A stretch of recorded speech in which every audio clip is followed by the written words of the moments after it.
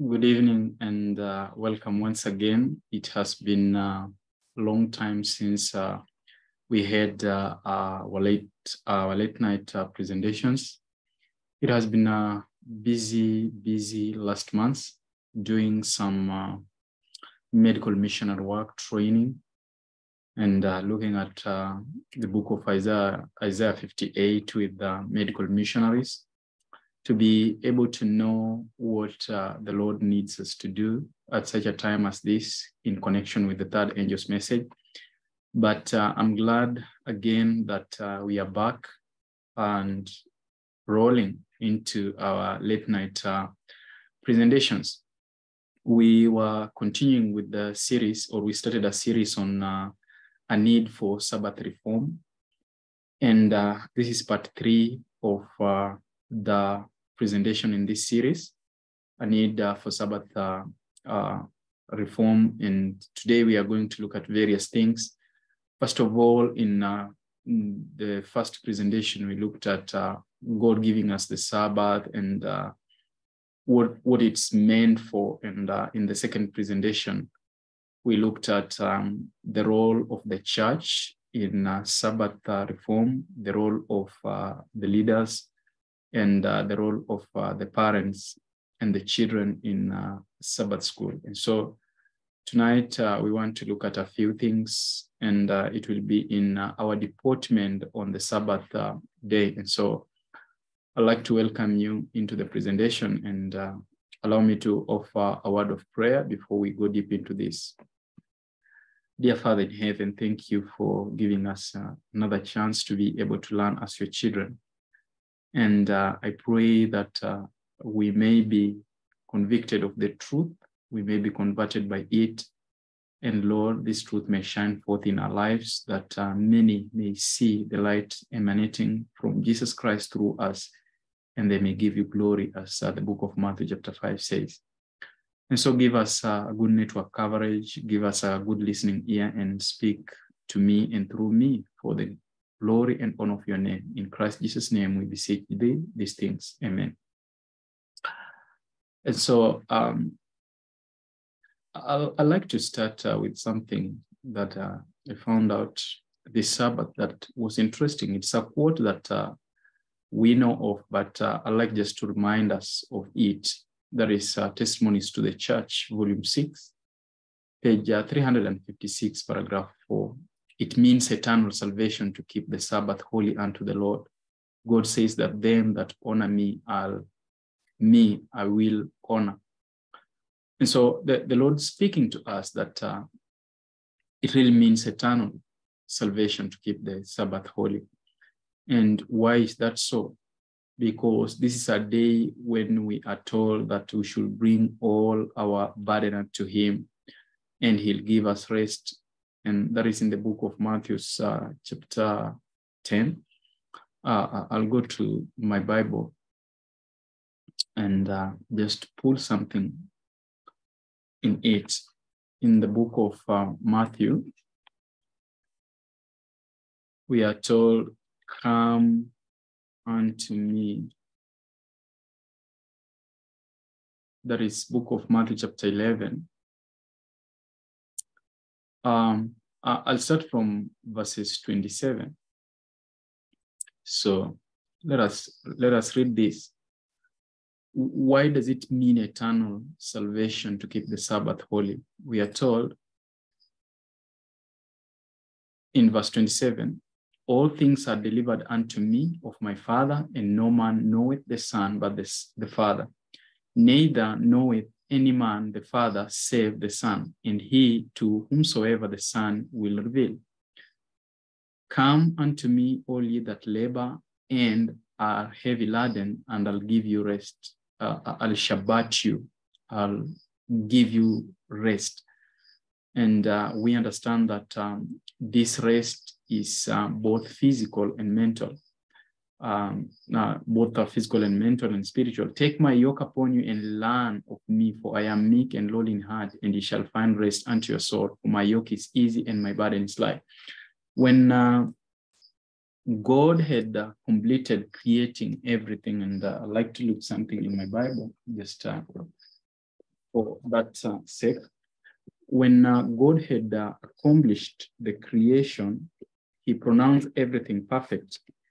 And he wants us to enter into rest as he entered into it. Not that the Lord was sick, not that the Lord was tired, but he wants us to have the refreshment that he has, seeing that everything is perfect. So Sabbath also reminds us always of the perfection that is in Jesus Christ. And I like to read Counsels to the Churches, page 217, paragraph 1. Counsel to the Churches, what this rest is all about. CCH 217, paragraph 1, and quoting Matthew 11:28, this is what we are told on this rest. Our Savior's words, come unto me and I'll give you rest, Matthew 11:28, are a prescription for the healing of physical, mental, and spiritual ills. Though men have brought suffering upon themselves by their own wrongdoing, he regards them with pity. In him they may find help. He'll do good things for those who trust in him. And also MH 247.1, just as we go through this presentation, we are told that abiding peace, the true rest of the spirit, because what we need is rest. And how do we carry ourselves during the Sabbath? It is just coming at the feet of Jesus Christ and being able to be refreshed in his presence. And he says, come unto me who are heavy laden, and then I'll give you rest. And we have seen that that rest is physical, that rest is mental, that rest is spiritual. And then this rest of the spirit, we are told that the abiding peace, true rest of spirit, has but one source. It was of this that Christ spoke when he said, come unto me, all ye that labor and are heavy laden, and I'll give you rest, Matthew 11:28. And she connects this with John chapter 14, verse 27, peace I live with you, my peace I give unto you, not as the world giveth, give I unto you. John 14:27, this peace is not something that he gives apart from himself. It is in Christ, and we can receive it only by receiving him. Now, that is why when I was reading Matthew chapter 11, I started as early as 27, all things are delivered unto me by my Father, and no man knoweth the Son but the Father, neither knoweth any man the Father save the Son, and he to whomsoever the Son will reveal unto him. So the reception of the Son actually comes with the true rest of the Spirit, and we cannot have the true rest of the Spirit if we are not having the Son. And so whoever has the Son has that rest. And so the Lord is inviting us into his Sabbath. It is not our day, it is his Sabbath, but he gave it to man so that man may also be reconciled to him even after sin, that he may know that the God of creation is the God of recreation and restoration.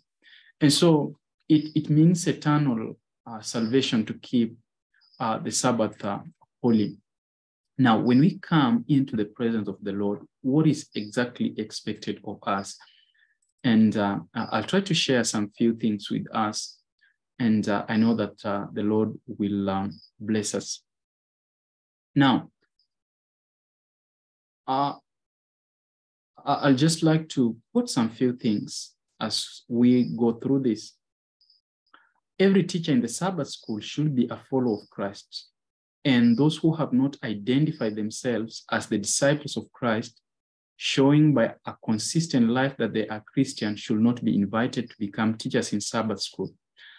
Because we are talking about bringing the rest of Jesus Christ in our midst, recreation, restoration, and total abiding in peace. The peace that can only be given unto us if we have the true rest of the Spirit, and if we have the Son in our heart, if we have received the Holy Spirit in our heart. But then if the teachers of the Sabbath school are not living consistently to this rest and to this true rest of the Spirit, then we understand there is nothing they can impart on the congregation who comes to find the true rest in Jesus Christ. And so every teacher should not be everyone. we are told that every teacher in the Sabbath school should be a follower of Christ. If they are not, they should not be invited to become teachers in the Sabbath school, for they have need that someone teach them the foundation principles of the love and fear of God. Without me, Christ says, you can do nothing. Then of what value will be the teaching of one who knew nothing by personal experience of the power of Christ? It should be a great inconsistency to urge such a one to take a class in the Sabbath school, but it is even worse to permit a class to be under the influence of a teacher whose dress and deportment deny the Savior whom he professes to serve. And so there's so much that is spoken about when we come to the issue of grace reform. And you hear people say that we should not judge each other on dress. Yes, and dress is an index of the heart. But we have found people who dress so well, but lacking even Jesus Christ in their heart. They have not experienced Jesus Christ in their heart. And so it is not just about dressing well, but actually even your dress representing your character. It's not good to dress well and then your character does not befit even the dress that you are wearing. It will be just trying to be a wolf in sheep clothing. And that is on dress and deportment, and we are looking at a need for Sabbath reform. Also, another thing we have to consider is the Sabbath work. And we are told that physicians need to cultivate a spirit of self-denial and self-sacrifice. It may be necessary to devote even the hours of the Holy Sabbath to the relief of suffering humanity. But the fee for such a labor should be put into the treasury of the Lord to be used for the worthy poor who need medical skill but cannot afford to pay for it. And this is medical ministry, or let me see, where this is medical ministry, page 216, paragraph 2. The previous quote where actually our dress should be one that shows the fear of the Lord is Counsel on Sabbath School Work, page 93, paragraph 2. Day of days. When we are coming into the Sabbaths, we should know that this is a day of day. And hallow my Sabbath, and there shall be a sign between me and you, that ye may know that I am the Lord your God. Ezekiel chapter 20, verses 20. The Sabbath should be made so interesting to our families that its weekly return will be hailed with joy. It should not be a day that people want to forget it so easily. People want to go about their business after it.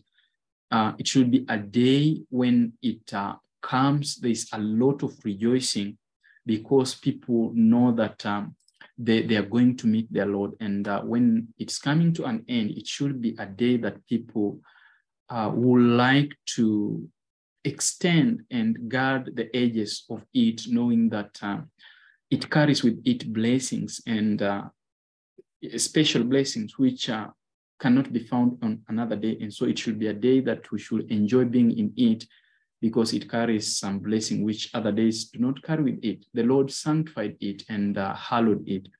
And so it's not just a normal day like any other days.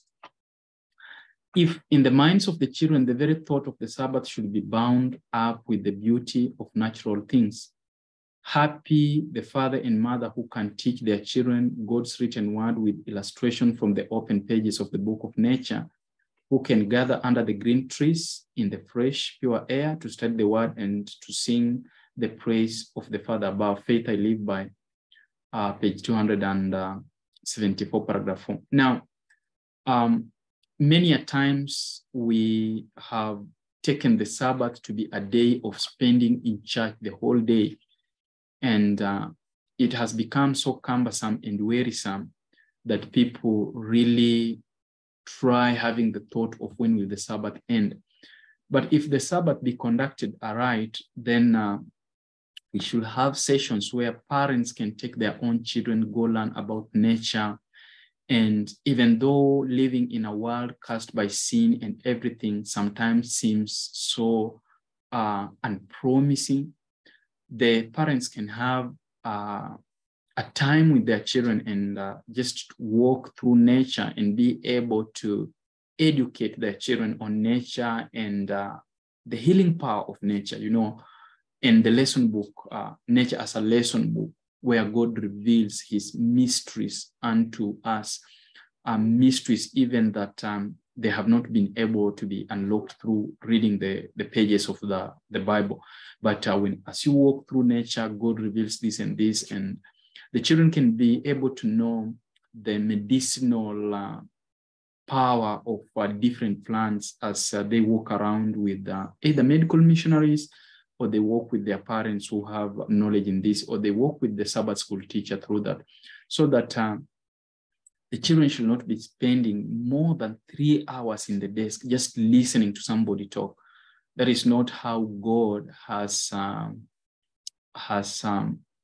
made the minds of the young ones. They have their span of listening to things.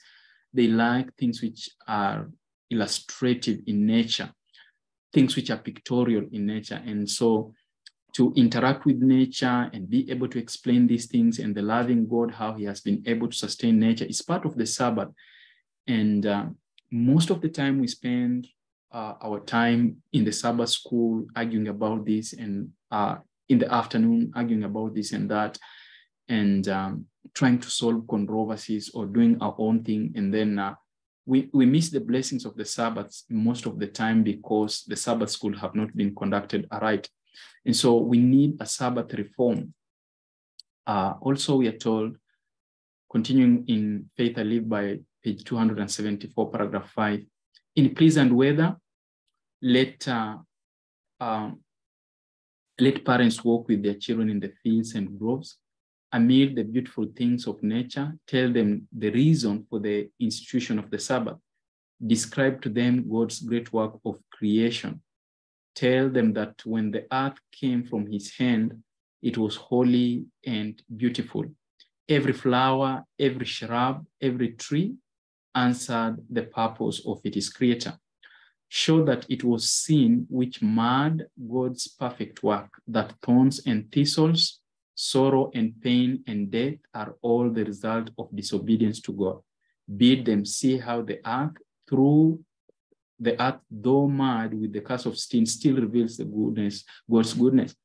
If we can cultivate within us a beauty of soul corresponding to the beauty of nature around us, there will be a blending of the divine and the human agencies.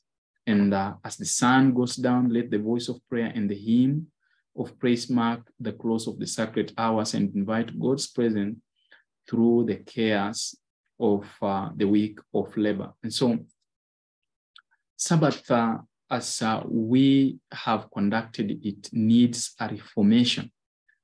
And so let us try to cultivate a heart of thanksgiving.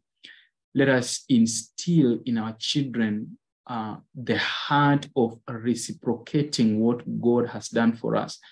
And even though, as we have read, there is a blight of sin that has come upon us, but still through nature, as we take a walk with the children, we can still see beautiful things that can be able to really show the love of Christ to these children, and to know that he is still at the helm. If he were not at the helm, then everything could have been destroyed.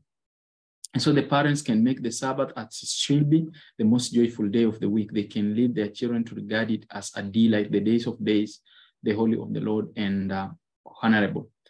And talking about the experience in child guidance, page 528, paragraph 2, we are told that the reason why we miss the blessings of the Sabbath is because we extend the preparations of the Sabbath into Friday late, and then we find ourselves in the Sabbath. Still, our minds are still hinged upon the things of the earth instead of the things of heaven. And so if we can start preparing for the Sabbath on Sunday, by the time we reach on Thursday, everything is in place. Only what is remaining actually is the preparation of the meal, which cannot take the whole day, by the way. And we can be able to prepare our meals, and they can be ready in time, so that from evening, before even the sun sets, we start reflecting upon the goodness of the Lord as we approach the holy hours. And so the hearts which have received sanctification and which have received the grace of God, they will appreciate the early preparation of the Sabbath.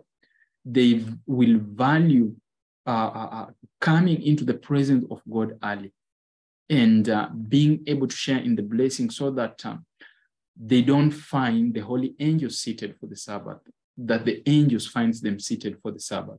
And so if the preparation are made ready by Thursday, and only Friday is looking unto what is not in place, what has not been carried on throughout the week, then we shall find that the Friday even will be a delight unto us. The preparation day will be a delight unto us, because we shall be only doing final touches. And then when the evening comes, the angels will join with us in hymns of praises as we wait the holy hours to come, and we shall receive the blessings that we have been missing all through the week.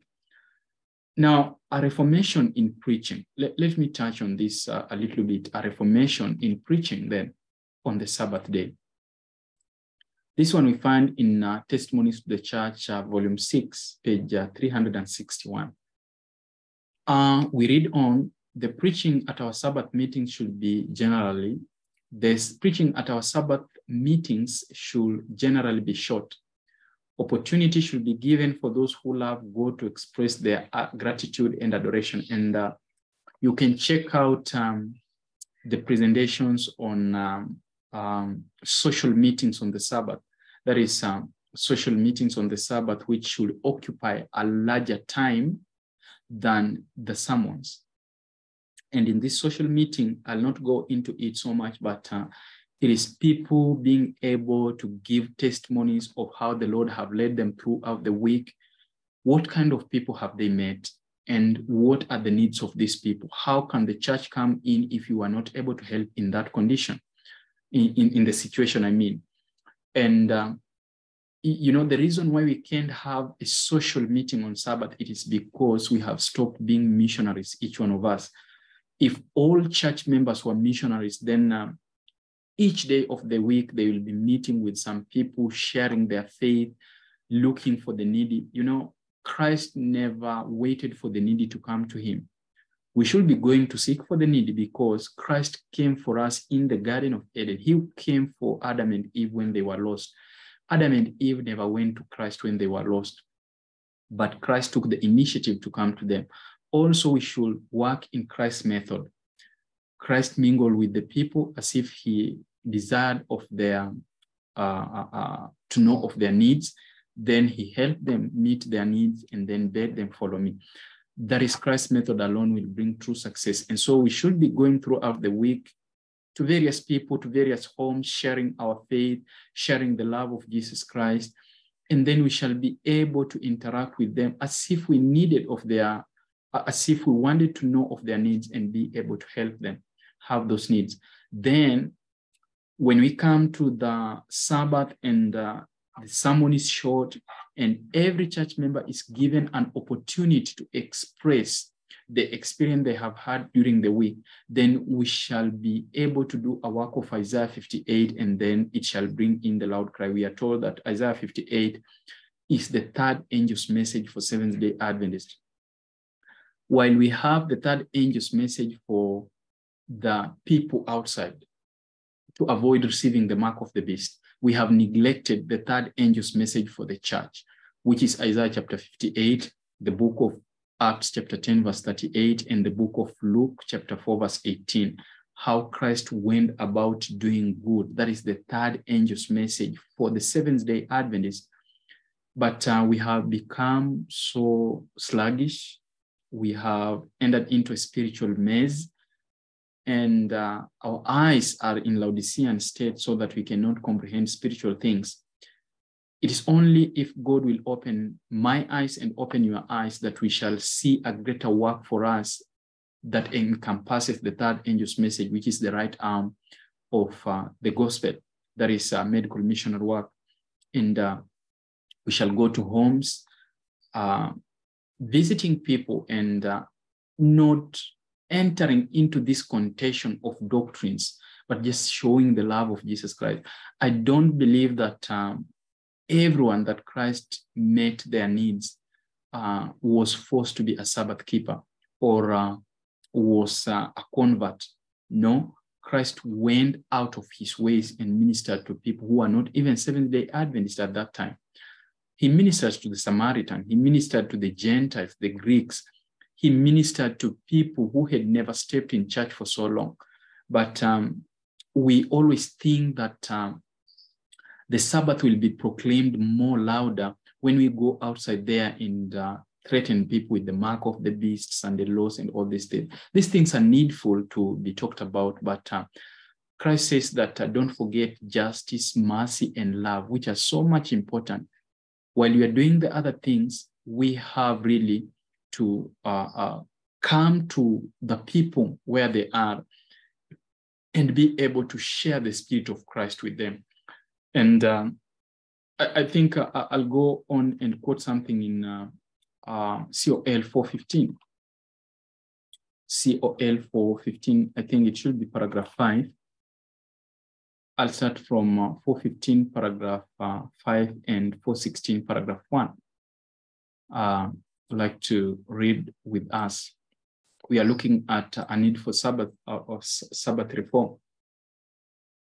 Those who wait for the bridegroom's coming are to say to the people, behold your God, the last rays of merciful light, the last message of mercy to be given to the world is a revelation of his character of love. I talked in one of the videos about the twofold message of Revelation chapter 18. We have the revelation of the character of God and the proclamation of the message itself. Now, just to talk about this, the revelation has to do with the manifestation of the character of Christ. And then we can come to the proclamation, which is come out of her, my people, lest you receive the mark of the beast. But you cannot go proclaiming the message when the revelation has not been there. The revelation is that the message will go as a witness. And how does it go as a witness? When you read Revelation 18 verse 1, it says that, and then I saw another angel coming from heaven and with a great glory, and the whole earth was covered with the glory of God. And so this glory is the character of God. Once it is manifested, it's revealed in the lives of his children, then it can be proclaimed. But first of all, there must be a revelation, the manifestation of the message itself in the people who want to proclaim the message. Then the message will go with the power.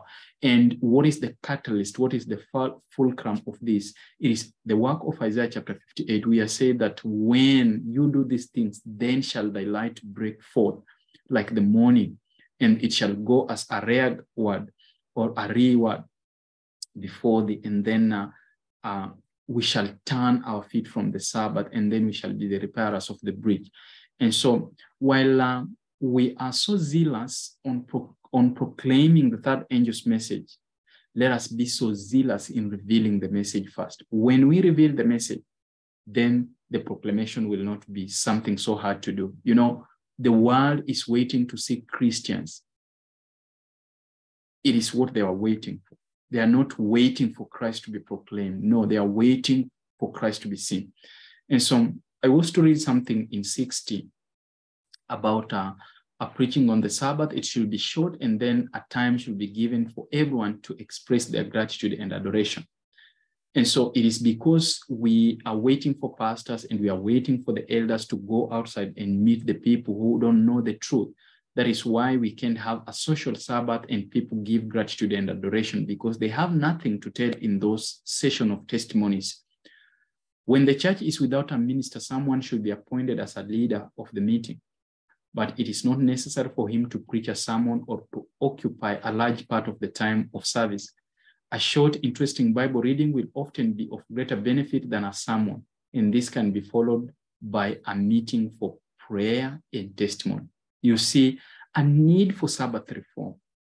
We have become so mechanical in the way we really conduct our Sabbath school and our Sabbath days. We know that go to the church in the morning, read your lesson. After the lesson, we have the announcements. After the announcements, some 3 songs, and then we are having the session where ministers come to the pulpit, and you know that order, and then all that stuff, the preaching, 1 hour, 2 hours, then a lunch break.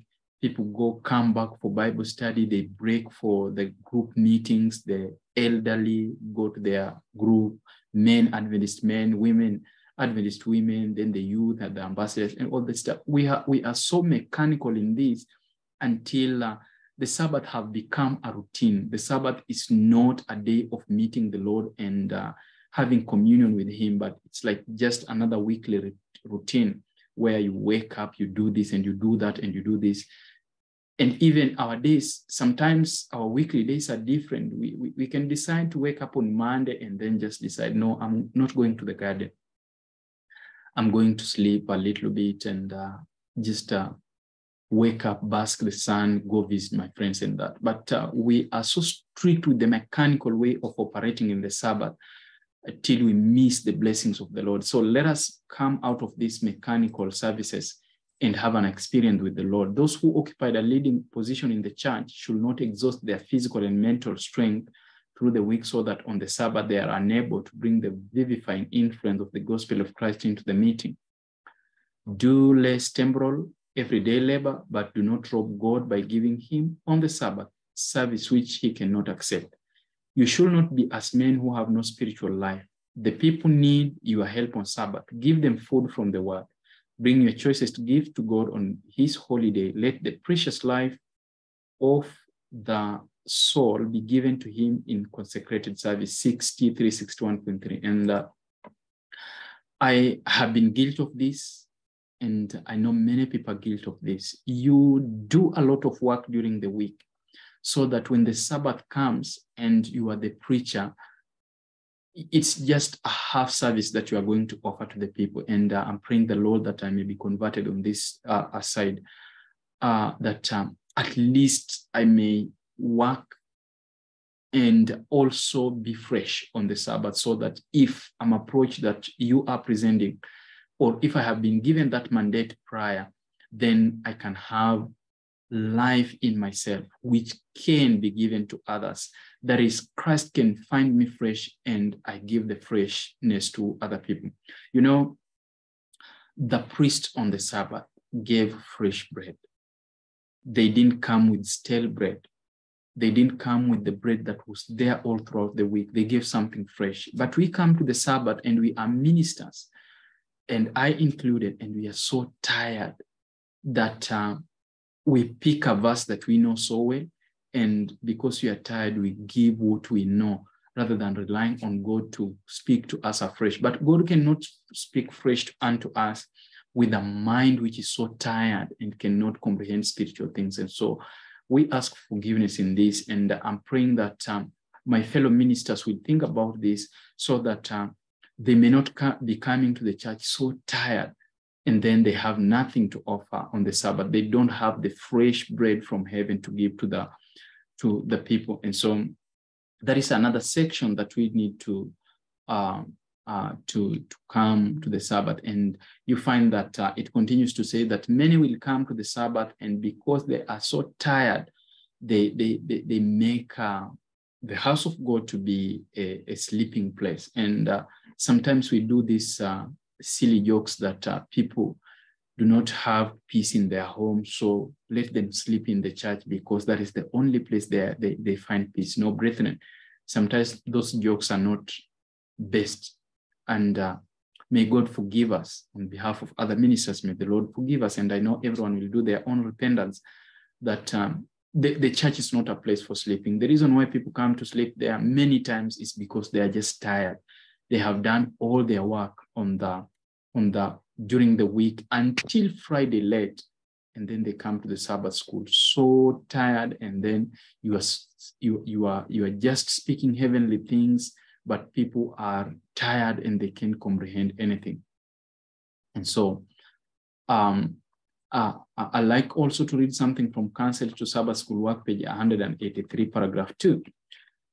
I'll just be going through these notes that I made, and I know that we shall be blessed together. Companies of Sabbath keepers may be raised up in many places. Often, they will not be large companies, but they must not be neglected. They must not be left to die for want of proper personal effort and training. The work should not be left prematurely. See that all are intelligent in the truth, established in the faith, and interested in every branch of work before leaving them for another field. Now, think about this. There are Sabbath schools which have 5 people, 6 people, and 7 people. You know, I have seen ministers. They love a large congregation. That is what animates them. That is what stimulates them.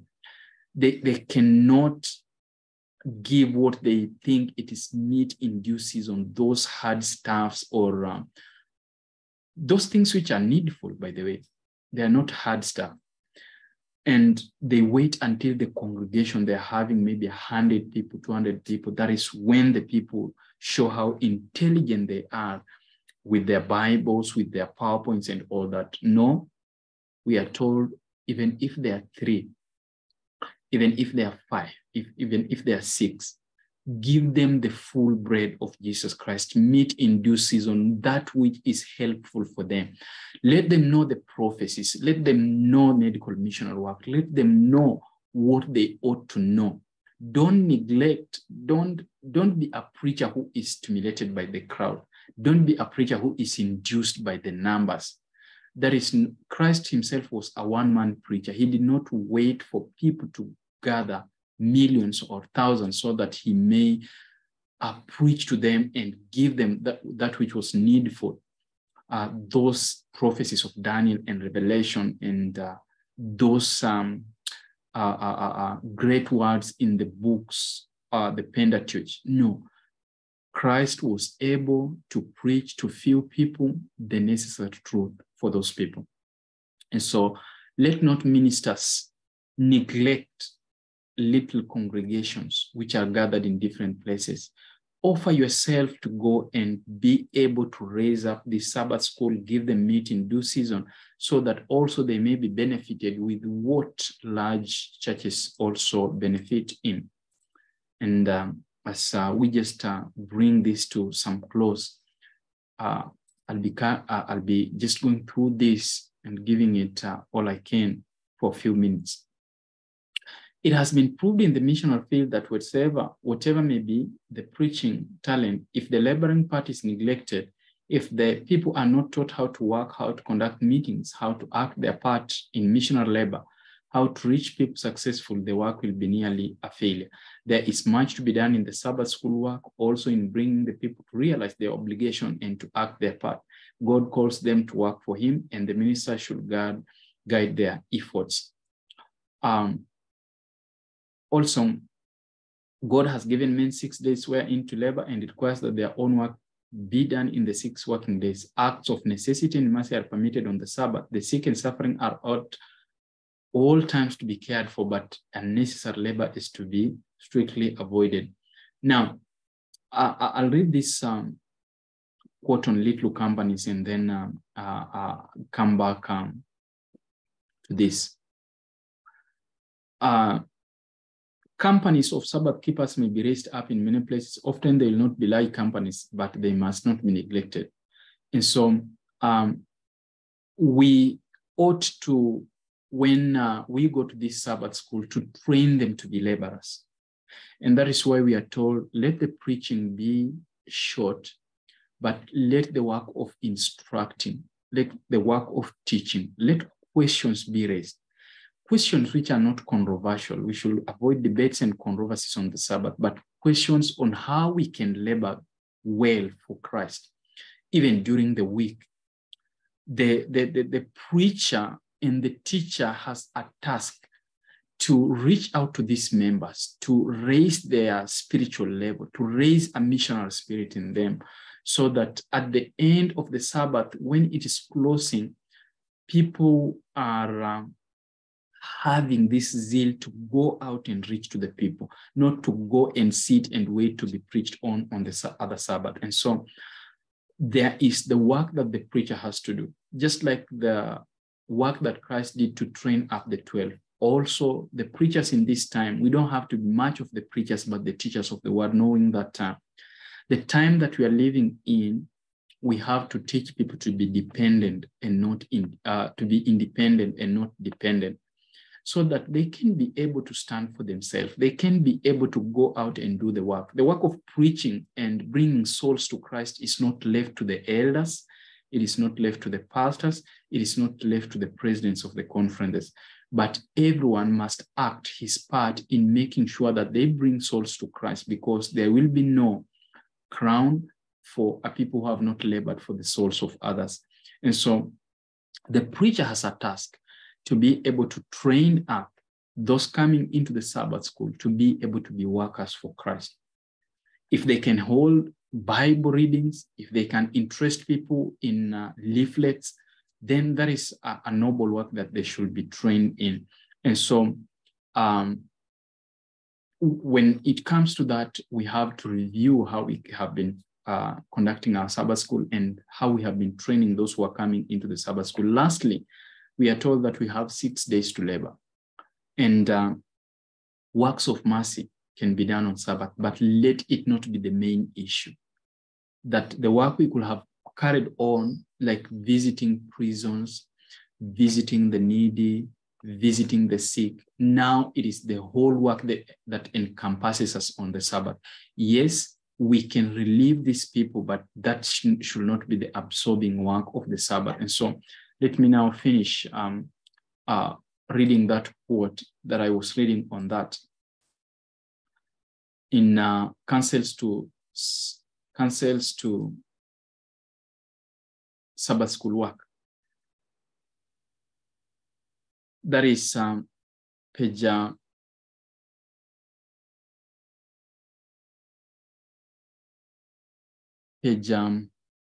no, this is Patriarchs and Prophets, page 307, paragraph 3.